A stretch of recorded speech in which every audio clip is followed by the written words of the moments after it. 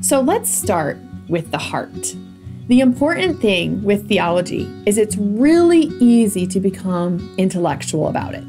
And we're not called to be Christian eggheads who can spout a bunch of facts in the Facebook comments. We're called to be disciples, to live out the theology that we teach and that we know. We don't want to become, as Michael Reeves puts it, theological thugs who are beating people up with our knowledge. Not the goal.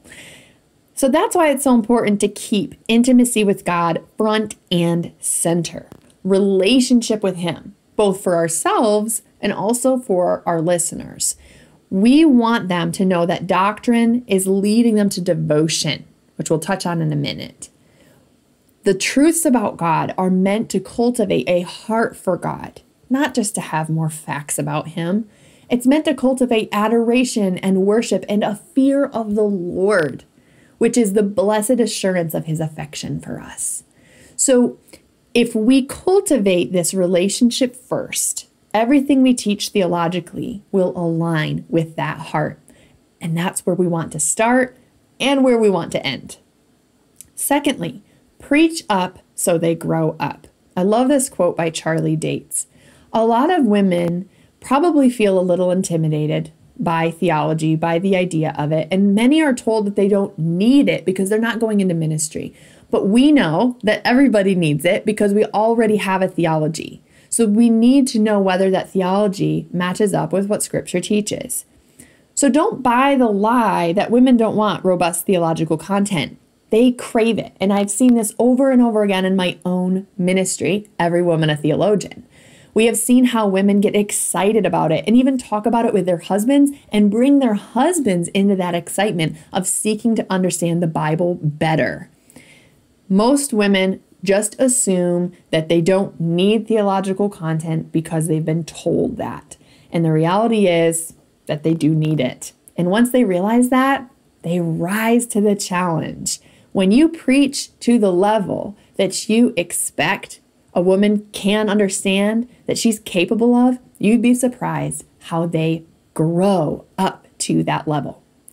Now, here's the flip side of this. We don't want to present this robust theological teaching in such academic wording and with a certain tone or presentation that's so foreign, they do feel intimidated.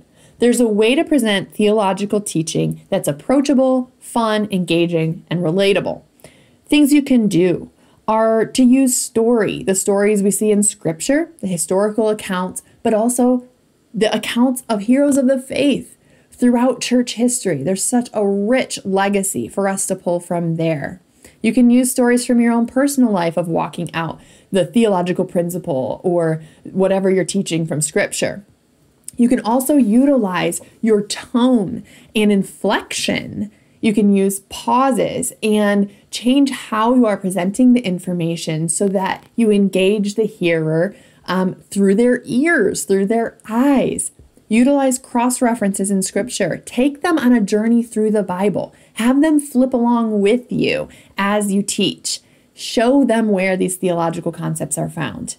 That kind of adventure, that kind of challenge pulls women in, and it shows them that they are as much a part of this as you are. Theology isn't just for teachers. It's not just for seminarians. It's for them too. And lastly, connect to biblical literacy. So to be biblically literate, it's kind of just like being literate in general. It's being able to read and apply the principles that you read. To be able to read the Bible and apply the principles that we see there. This requires consistent exposure to the Word of God in its correct context. So our encouragement should always be that women remain in Scripture itself. Obviously, many of us are writing books or resources to help them grow in their faith, but our ultimate goal is to push them to the Bible itself. Theology without biblical literacy, without a housing in the beauty of Scripture itself, can quickly become that compassionless pursuit of the theological thug. And we don't want that to happen. So biblical literacy helps women make connections between what they see in the Bible and the theological concept and how that applies to their daily life. What's the point of all this? Doctrine leads to devotion. Yes, devotional books are wonderful. I have actually written one, so of course I hope that people read it. But doctrine and studying who God is, what the principles are about Him, what His attributes are, how salvation works, or what happened at the atonement on the cross, studying those things actually brings us to a deeper devotion and intimacy with God.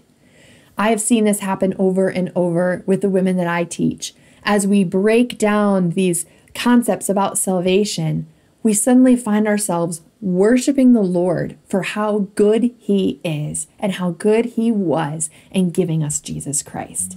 Doctrine leads to devotion, and by teaching women to appreciate theology, we hand them a key to discernment, but we also hand them an opportunity for walking closer with God.